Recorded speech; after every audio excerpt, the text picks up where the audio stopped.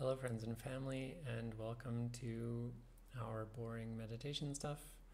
Monday, September 7th. And I wanted today to quickly go over what these videos are and what they are not. They are intended for friends and family, people I know, to watch at their leisure. Some people have come to me and said, "Oh, I'm sorry, I can't watch every video." And please don't watch every video. Some of them are very bad. Some of them are incredibly long. And they're not all useful, and they're not all useful to everybody. So I think if you see one that you like, good. And if it helps you to practice Anapana meditation for 10 minutes, great.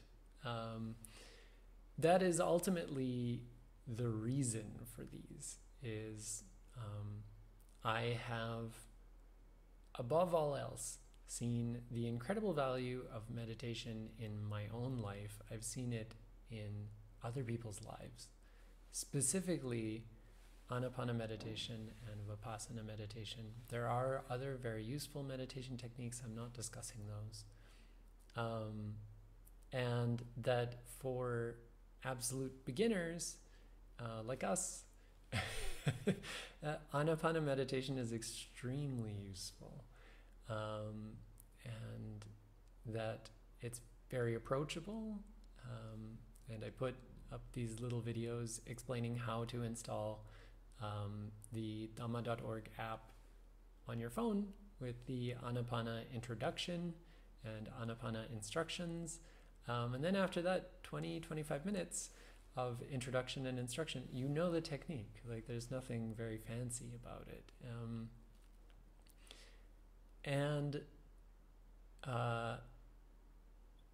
I have had some friends and family members both mention that they're telling lots of people about this YouTube channel and that they ask them to subscribe and things. That's not really what this is. I will probably stop doing these at some point, especially once the pandemic kind of leaves us alone and goes away. These are intended for fairly specific times, somewhat challenging times for many of us. And they're meant for the folks who are finding this time period especially challenging. I just wanted to be a familiar face and a familiar voice who might encourage those friends and family. And friends of friends, I mean, I have no problem with other people seeing these, otherwise I wouldn't put them on YouTube.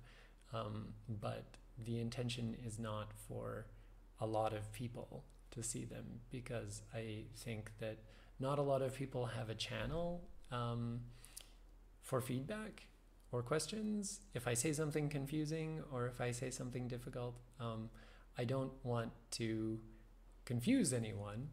And I don't want to add doubt or uncertainty into anyone's mind.